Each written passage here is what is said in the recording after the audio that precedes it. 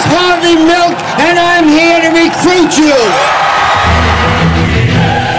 If homosexuals are allowed their civil rights, then so would prostitutes or thieves or anyone else.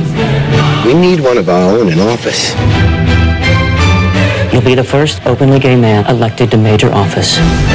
Society can't exist without the family. We're not against that. Can two men reproduce? No, but God knows we keep trying.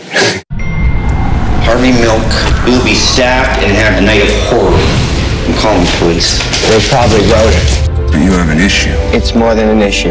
This is our lives we're fighting for.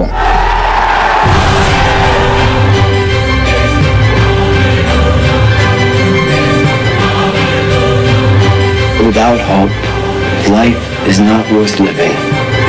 You've got to give them hope. You've got to give them hope.